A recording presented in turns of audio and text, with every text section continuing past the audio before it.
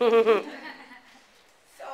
Hargrove asked me to speak, and I'd much rather really just have a conversation with you all for now. So, Do you want us just to change our seat where we're closer? if everybody's comfortable there, Okay.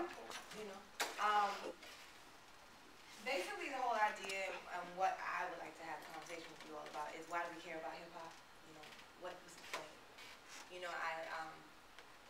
you know, I've been in academia before, and I know sometimes it can get, you can get talked to about what you're supposed to think.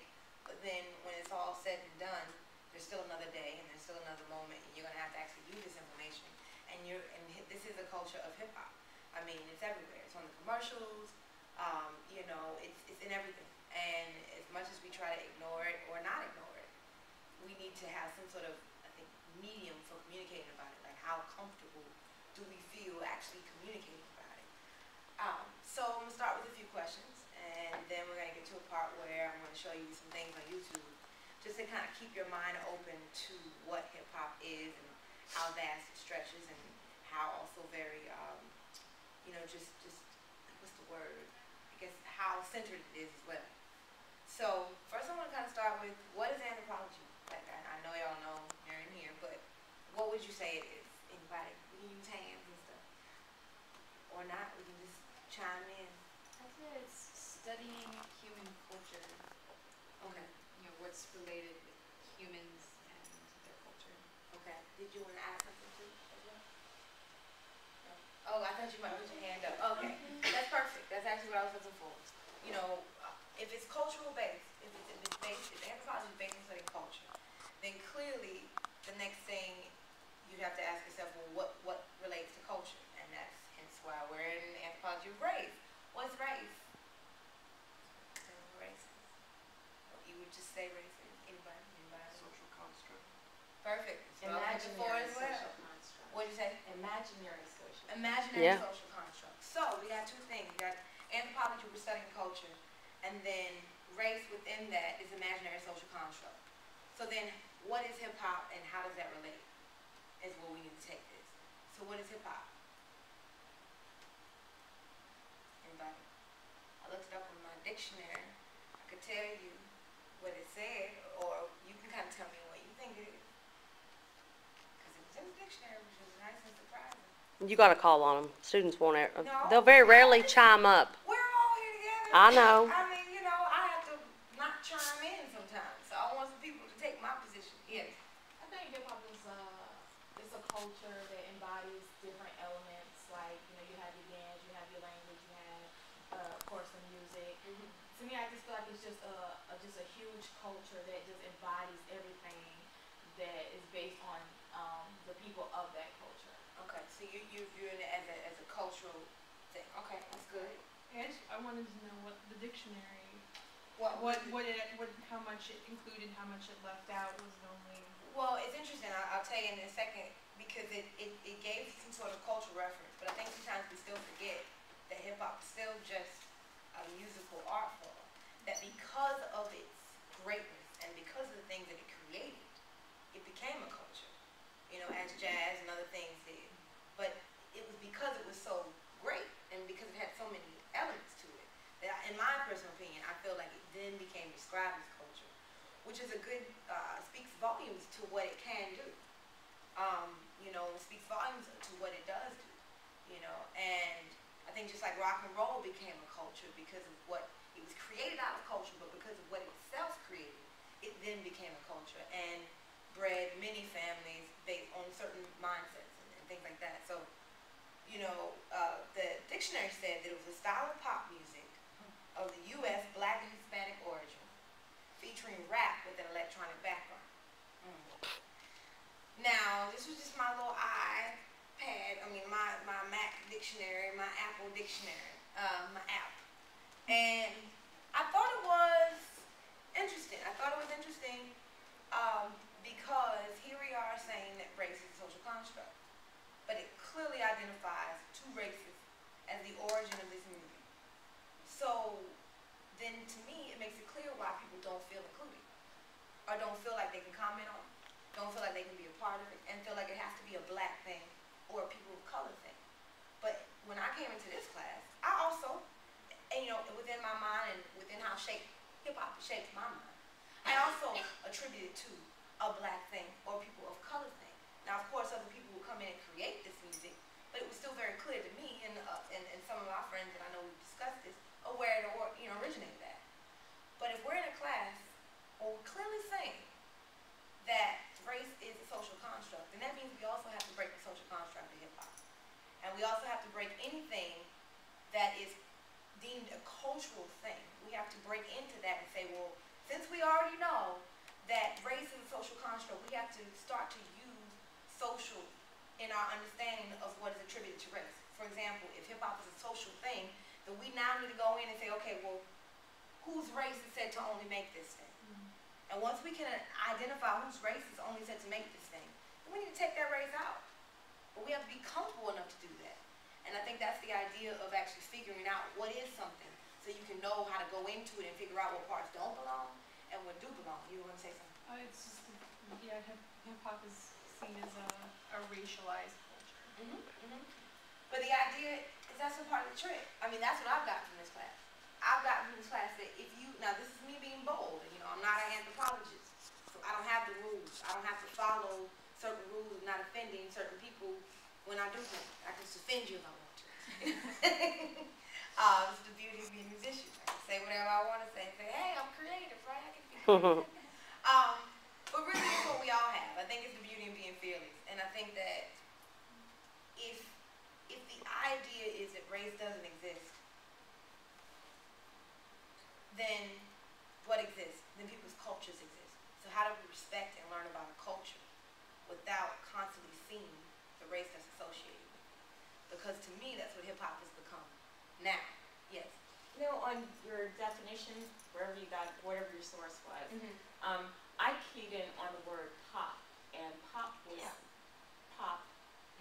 It's one of those segue words where it kind of gives you that room to kind of move, or to either to move or to get in. And as being older, as pop has evolved to me, and has been to me, it was a popular music. That's of course, that's the shortened version. But when in growing up and watching hip hop evolve, I associated pop with being white music. It was like the rock and roll, all of that. So it's interesting to even hear that word pop used within the dictionary context. And it's not so much just to indicate that it's a popular brand or a welcomed brand or a type, but more to say, hey, it's like you might find some semblance of what it is that you're used to hearing. Okay. It's another trick, just like Another putting Hispanic and exactly. Black in there is a trick. These words are being used to keep you limited, or allow those people who are Limited in or that allowed, group exactly. feel a part of. And they can always go back and forth with that and say, well, we meant it as an inclusive or we meant it as an exclusive. And that's that slippery, that's how race is used in a way that, you know, is always that ambiguity of, oh, well, we meant Hispanics were part of it. We didn't mean it originated with them. Well, you said it did. Yeah, exactly. So, you know. So the whole time, you're thinking you're learning about something. You're thinking you're getting more information about it, but you're still being kept out of it. So, you know, when Dr. Hargrove asked me to speak today, I said, well, how can I speak to including you all more in what you've now been informed on in a more detailed way? Because sometimes we can get lost in the details. You get all these details of something and you may not understand it, but you still feel very much outside of it because now you just know how it works, but you don't know how you work within it. And so I want to ask the question, how does it relate? How does hip-hop relate to anthropology and race? And Dr. Hargrove was speaking about this before I came up here. So there's textual information that you would just give, that you kind of hash over in your mind, but feeling-wise, based on what you've seen and feel thus far, because there's tons up there, but based on what you see and feel, how does it relate to you? How can you make anthropology and race relate with hip-hop enough to explain it to someone if you had to? Well, like one of the big aspects of anthropology is the whole like need it. You know, you have to have the inside perspective and the outside perspective, and so it's like using the two of them together gives you the whole perspective. So it's the same way with, you know, if it's a part of the culture that you have a bit of a stake in, you have to be able to look at it from inside, but also be able to look at it from outside and remove yourself from it. Same thing with, you know, same with race. You have to be able to remove yourself from it and look at it from both inside and outside. How do you feel, what do you understand is the inside of hip hop, and then what do you understand is the outside view, for you personally? For me, personally, like, my outside view has been built for me by, you know, like, I never really listened to hip hop until pretty much this year. That I, you know, start to learn about it and learn that it's not just, you know, what I heard people listen to in high school that was like the mainstream stuff. And that I just didn't like, so I just kind of wrote off hip hop. But then now that I'm like looking at it, especially like from within inside it, I see it as more of a community and as a culture. Whereas, and then from the outside, I look at it as more of a, you know, objective, and you actually look at the interactions of people and more of a kind of mapping it type way. But when you're inside of it, you think of it in more of like a, oh, it's just family, friends, you know, relationships. And that's important, because if race is a social thing, you know, what I understand about being social is that you choose Your socials. your social group. It's always a choice. And it will always be a choice, depending upon how you choose to carry yourself. Even if you feel like, oh, I have no friends or I have no social life, you still do, because that's based on you. It's based on how you choose, what kind of social person you choose to be. If you leave yourself out of things, you get left out. If you include yourself in the things you do. I'm a bold person, so I was one of those kids that always invited myself places. My mom would say, don't invite yourself places. In my mind, I said, well, how am I going to get there? You know? But the barriers have been set up that Yes. that a lot of white students don't feel like they can enter those realms, and I hope they see now that if you do the right thing Yeah. and you present yourself as Yes. someone who's So if willing you to give what you learn, give, yeah, go into it with the people open are mind, and going then to be people open. Get open-minded back to you, and it just, Yeah. it'll, Yes. And if you don't do the right thing, you can still go inside, but you won't ever really be inside. That's exactly And it. I think that, well, the right thing, I think, is to simply be open. I mean, I think sometimes I like how you said, you know, I think both of y'all said open. I'm not sure who said it, but the idea is that sometimes we make things too detailed and too difficult so that we don't ever feel like we're included. And that's something that is being perpetuated by the outside, but it's a very internal thing. Yeah. It's a very internal thing to set up walls and barriers against your own self, and then to look for those walls and barriers in your environment. You'll find them every time. You know, I've been making hip hop for over 10 years, but I've only been recording for 3 years. So people only knew, it'll be 13 years now. So 13 of those years, only 3 were spent admitting to it. Now for me, that was the right thing, because I was going to be someone who was a producer, not just a consumer. I had to make sure that I was of what I'm doing. There are a lot of people who don't do that and who hop right into it, and they do that because they just want to feel included. The same people who create it are the same as the people who enjoy it. There are people who hop right into hip hop and start listening and they feel like they're ready for a Grammy. They're ready to acknowledge who deserves a Grammy. Just like there are people who hop right into it and start making it and feel like they're ready for a Grammy. Then there are people who've appreciated music their entire life. And so when they hear hip hop, they go for the appreciation of it. And they begin to listen to it and they begin to educate themselves on it before they feel like they know anything about it. And it's to be treated just like that. It's an art form. You know, and so it's just like, for me, everything is art. And then that's how I approach being humble and being appreciative of things that I do not understand. Because I recognize that there is someone who's created this thing who can tell me everything about how it works. I feel like culture is art too. I feel like anthropology is art too. I feel like education is art as well. This is why I say, hey, let's have a conversation. This is something that we're doing together. If we don't do it together, then there's always a barrier. You know, I was one of those kids that went to the art gallery and touched the art. I like art, I can touch. You know what I mean? Yeah. So how does hip hop and anthropology or race connect? Because to me, that was like the hardest. When we started talking about hip hop, I couldn't really find like the connection, and and I'm still having a little bit of a struggle with that because I'm like, how does that really go hand in hand? Like, what is she trying to What's say? the point? Yeah. Well, for me, the way I understand it is, and this is leading to the next part of what I want to do. Who makes hip hop? Who makes it?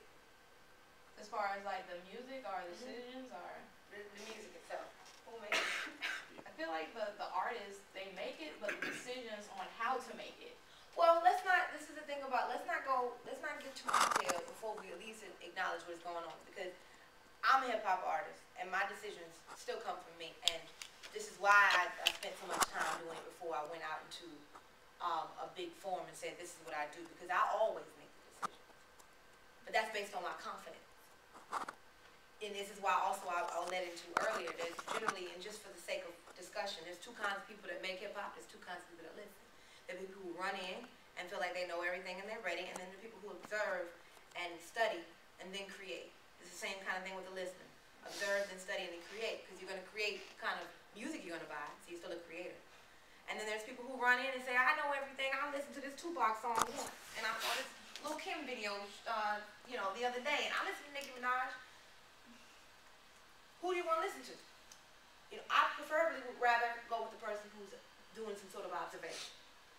So if you're doing some sort of observation about hip hop, if that's the kind of listener you want to be, then you need to think about who makes hip hop. If you're observing it, if you're not observing it, then whatever somebody says hip hop is, you're going to take that and you're going to believe in it. Or you're going to be so tight onto the definition that you're going to have a hard time even defining anything that is hip hop, because you're so locked in to what you've been told, not what you've observed. So it's your now job to become an observer. You have to go out and now you've acted in the role of someone who's listening by doing the things someone who's listening would do. Now you actually need to become an observer. And that's one of the things I learned in school. I had a professor here that was teaching about, it was a class called like Hindu thought, or something very abstract as well. That how could you possibly break this down, right? And one of the things that he said is, it's not my job to break it down. Like, it's not my job to break down hip hop. It's your job to break it down. I'm only giving you some tools, and that's it. You have to do everything else. And if you don't do anything else, then that's on you. You'll never understand. And you can parade around and act as if just because you had a class that talked about hip hop, or because you know what CD to buy, that somehow means you have some sort of understanding. But no, it doesn't. It just means that you're still acting. And you continually act in the role of someone who's listening. But until you actually become an observer, then, in my opinion, as someone who studied this thing, you can't ever say you understand. So you have to now decide for yourself, are you content with the information you've got in this class, or do you want a basic understanding of hip hop, or a basic idea? If you leave here and you've never been introduced to hip hop before this moment, then you simply have a basic idea. And now it's your job to go and say, okay, well, I'm going to observe. Now that I have this tool, I'm going to begin my observation. If you don't, there's nothing wrong with that. I love rock and roll, but it's something that's new for me. I went out and did things so that I could observe my love of it. I went out and got Led Zeppelin and got Bob Dylan and got things that I couldn't hear on the radio, and I decided that I was going to observe it, and I'm still not done. So you won't catch me saying I know everything about rock and roll, or you may not catch me going to a whole bunch of rock and roll shows just because I want to be cool. What I mean by that is it takes work. It takes work, and I think that's the anthropology side of it. That's how it relates. You have to do the study of it. That's how it relates. Well, you have to see how anthropology is a white elite discipline that created an idea that when we say hip hop and we think blackness, that's why. Because unfortunately, we created this idea of human difference that's with us all the time. And you have to constantly unlearn these ideas that are tropes, but yet anthropology created it. So I use anthropology to undo and unpack things that they packed up and said done, because I feel like that's intellectually that's the responsible thing to do, is always show how we helped to create the idea of white and other, and developed country and underdeveloped, and first and third world, and popular culture. Black, yeah, exactly. And so you can never be comfortable with those things when you know that none of them really exist. So that's a good, again, again, unpacking and packing. So the anthropology relates to hip hop as it would relate to any culture. The minds, if you were studying the minds, fill in the blank. Take hip hop out and put in the minds. You know, if you were studying, I don't know, the Gullah people, take hip hop out and put it in Gullah. So you do a process with it, just like anything else. And like she said, there's been such a box of whiteness. Everything's in it, mostly. So we have to go into this box and stop realizing, at some point we have to let go of going into this box. Because I think folks just haven't let go of that. Nobody wants to go into the box unless it's a boxing match. Like, unless somebody can argue about race, they don't really want to talk about it. That's why I think you find a lot of people just arguing about it, because those are generally people who want to talk about it. But sometimes I think people feel like unless they are ready to argue, they can't discuss it. When in reality, address it, get rid of it, because if it doesn't exist, what are we still staring at the boogeyman for if he's not there? So, get rid of it, and then go and look at what's actually in the box. It's almost like, you know, they say, I have a friend of mine who says, just touch your nose. I said, what does that mean? He said, just do it. Whenever you need to do something, just touch your nose. It's just that simple. But we don't want to get over the process. We want to say we're doing the process our whole lives, because at least that makes us feel like we're doing something. But to be stuck on the process is an effort to get to the outcome. So, you know, that's the idea. What do you say? In answer to your question about the anthropology of race and hip-hop, I want to take from my personal experience in watching it, again, evolve, and watching it come up from this nothingness. And something I've been doing from within the class is labeling, okay, my empirical experience, my lived experience. It's like what I know as my true history. And one of the broader things is that I didn't realize that it was so inclusive, because it's one of those, it's just like poverty, the way that poverty is portrayed. It's, hip-hop was so boxed up to, it's that black music that, you know, is urban. Like just those urban, you know, those urban, the whole bit. And one of my first, I guess, enlightenments was, I lived in Kennesaw, Georgia, which is predominantly white, and living out in a very country setting. Rural country setting, okay. And raising my window and hearing hip-hop music blaring and thinking that there were other black people that were there in the neighborhood. This was in 1991. Yeah. Okay, now whether I stayed in that mindset or not, and in coming to this, in coming to this class, this setting, and especially over the years, I've seen I've seen a big involvement, a good involvement, a more inclusive involvement. Whereas I never imagined that there would really be this many non-black, non-African-American, anything other than participants. Okay, and not just in the business of it, not just in who owns it, okay, but the participants and the people that are attending the concerts. The ones that are, it's like in Wu-Tang video, it's like you can look out there in the sea, and it's like just to see that many, just to see that many, other than. So it's like, that part has been rather enlightening to me, and I keep trying to say, it's like, gosh, did I really miss something in the past 30-something years? Yeah. Become an observer as opposed to, we're taught mostly in, America, it's an illusionary place. Right. We're taught mostly just to assume the position and act. Right. And that's what, I think that's what gets people into hip hop. Race had no role in me getting interested in hip hop. Yeah. It was not being put in a box. I've always been this person that if anything's mainstream, I don't like it. And then anthropology just really accelerated that for me, because I was like, my God, the Academy's created norm for everything. We've studied things to death. We've analyzed, analyzed everything to where nothing can be just something that people do because they want to and because they're breaking a mold. And so, but then when you get into it, there's a whole history you've never been privy to. And that's the interesting part. It's funny how the things we participate in have taught us how to overstudy. But we don't overstudy as individual in our lives. Human beings. Right. So that's the trick too. Yeah. If we're made to overstudy at work, at school, in relationships, or God. you know, then we're not going to then internally do that. So we keep running into these same walls all the time, these walls that teach us to study, but we're not taught to study ourselves. And so what I'm saying is that if you really want to have any sort of real concern about hip hop, which is fine if you don't have to do anything. But if you really want to, then the idea is that you begin to actually study. And then whatever furrows your brow now won't at some point. But if it's now making you go, how does it relate? Then you ask the questions, but then when you cannot ask the questions anymore, you simply find out. And I think that that is the idea of not becoming so over-consumed with the academy making you overstudy. You need to overstudy in your own being, in yourself, and you'll start to realize that you haven't been observing yourself. You've simply been observing what everybody always told you to look at. Right. And that's the idea of going, how does anthropology and race and hip-hop relate? How doesn't it relate? To even be in itself, those words in themselves include each other. Yeah.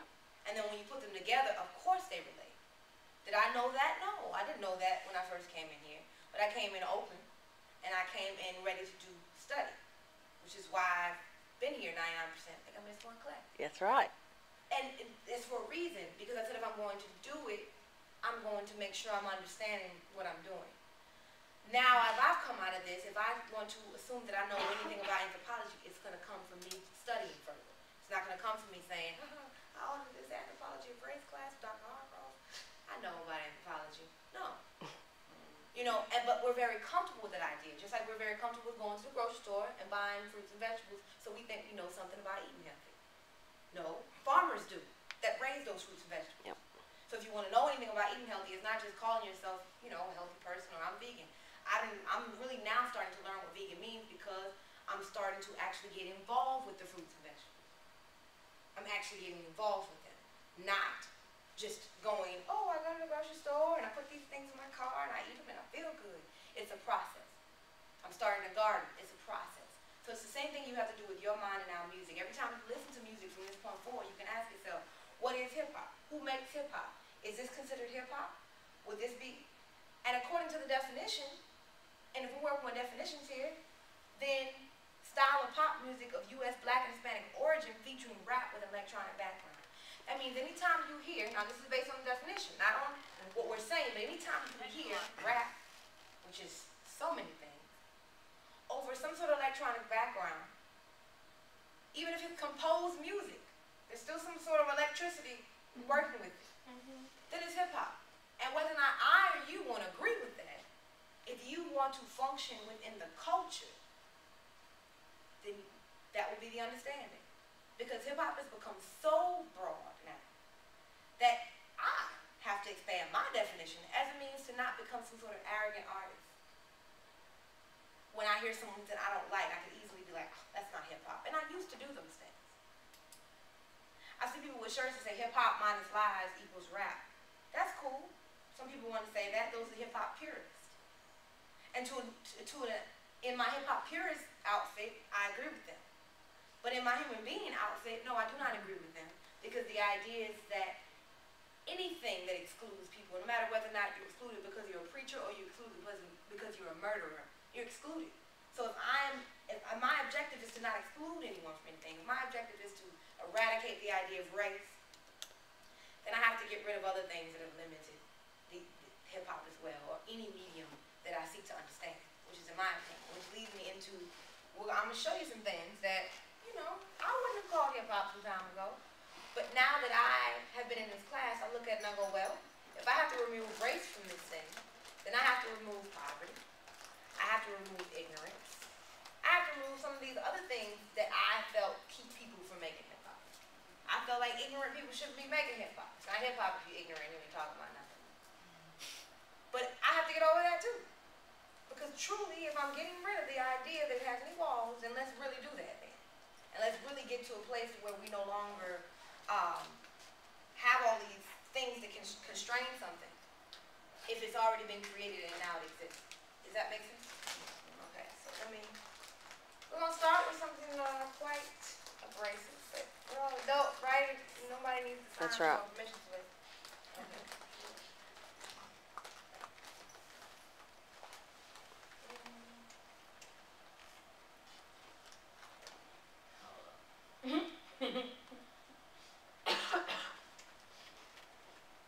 Oh, yeah. Why is it not coming up? I think I might. Is it KHIS? Yeah. Yeah. I'm not gonna watch the whole thing. I want to. Is the sound on? Turn it up on that Energy in one. Alaska. He gave millions of tax. All you ladies pop your pussy like this. Shake your body, don't stop, don't miss. All you ladies pop your pussy like this. Shake your body, don't stop, don't miss. Just do it, do it, do it, do it, do it now. Lick it good, suck this pussy just like you Okay, should. I'm not gonna object y'all any further. That's hip hop. Hold on. Mm. Mm.